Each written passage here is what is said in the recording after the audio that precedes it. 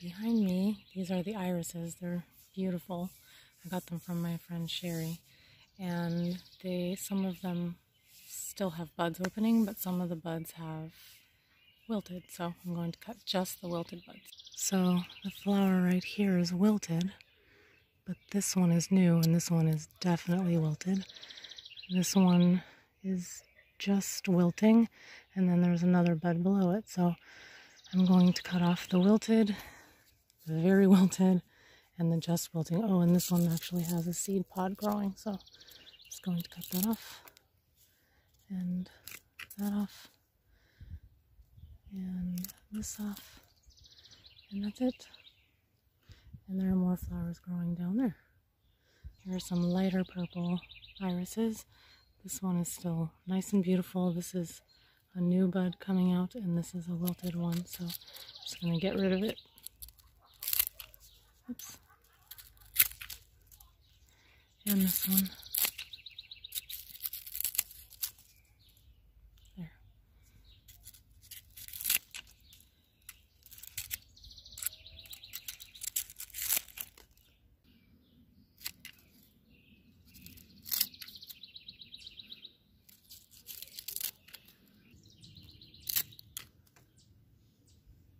The irises, the leaves always show some wilting.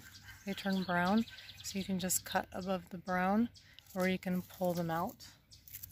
Like these little wisps can come out. They just easily pull up.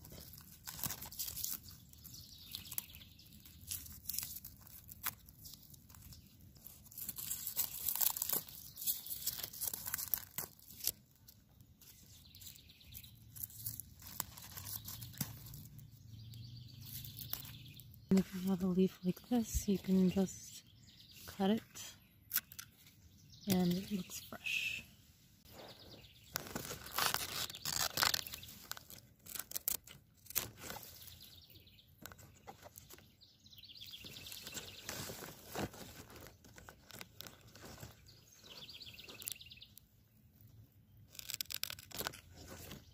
Here are some more irises with some withered flowers.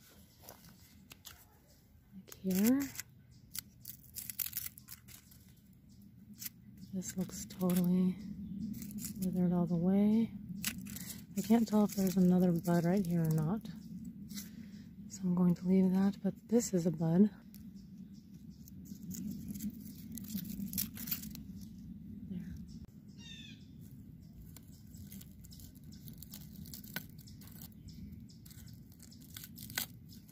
They do also easily just pop out.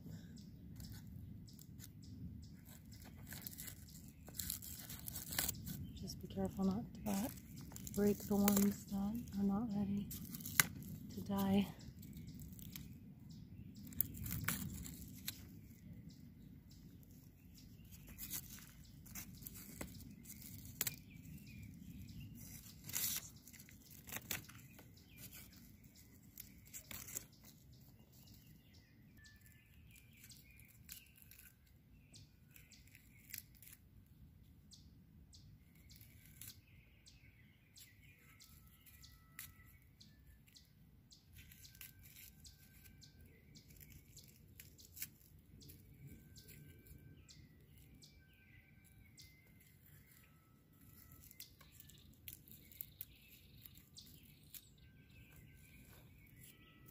So if you're careful, you can definitely just break them off like I was saying.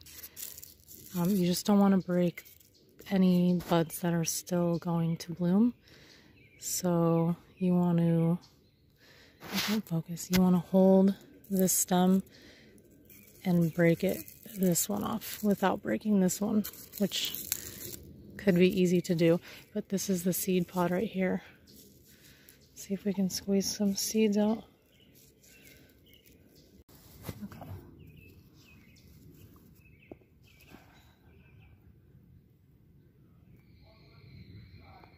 Oh, they're really tiny, like caviar.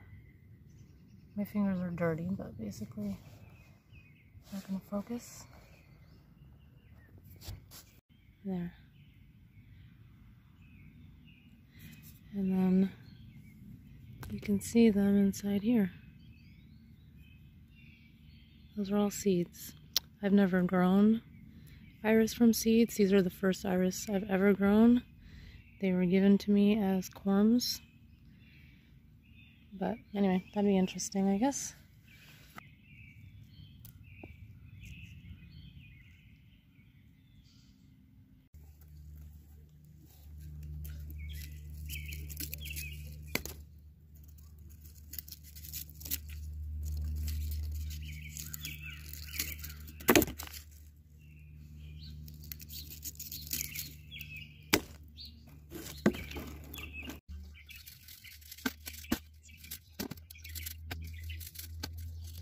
And they smell so good. To me, they smell like an otter pop or like grape or something. I love it.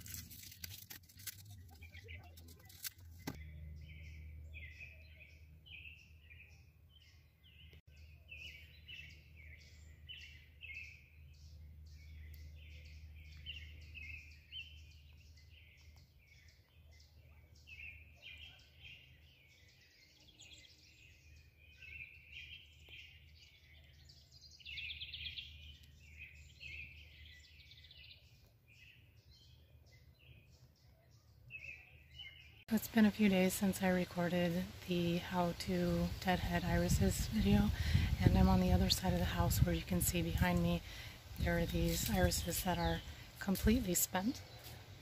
I don't see any buds forming, so I'm going to just cut it down all the way down here.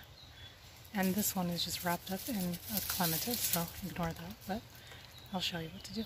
So I have my trusty pruners, and I'm just going to follow the stem all the way down to the leaves and cut.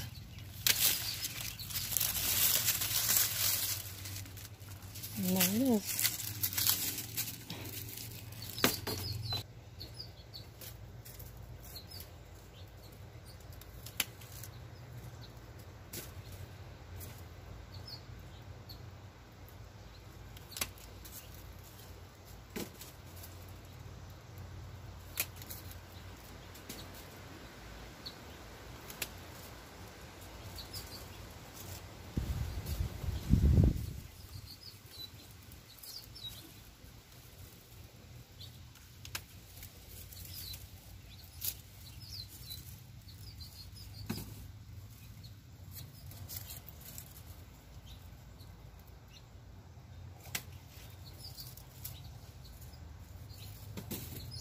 Now that all these seed pods, spent irises are gone, it looks nice and tidy. And here they are. I did cut off the top leaf just because it looked awkward, but it doesn't matter, it's not going to affect the plant at all.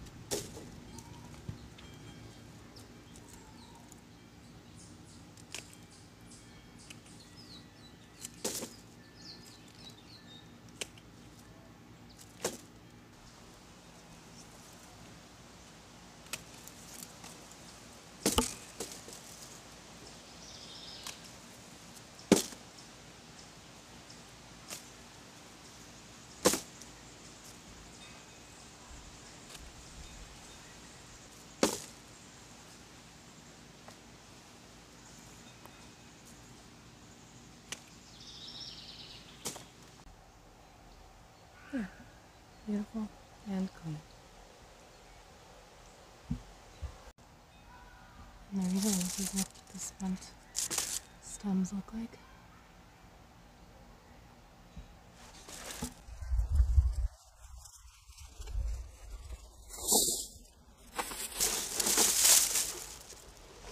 There are a few more here, but this one you can see still has a bud right there.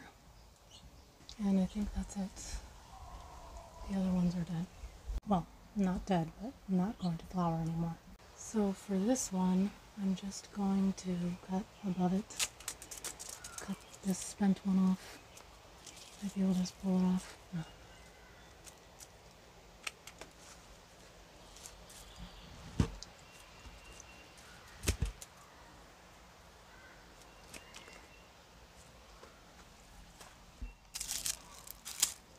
This one is coming all the way down.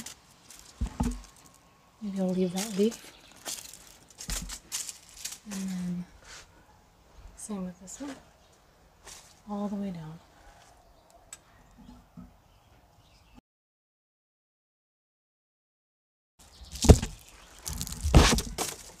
Okay, and then for irises, the last thing to deal with is the leaves. You can see on this one there are some wilted leaves. I'm just going to pull them up. Super easy. The leaves just kind of wither, and you can either pull them, or if you want, you could cut them off. But it's unnecessary, usually. Yeah, and that's it. I mean, you can really fuss with it, but that's all it needs. The campanula is budding.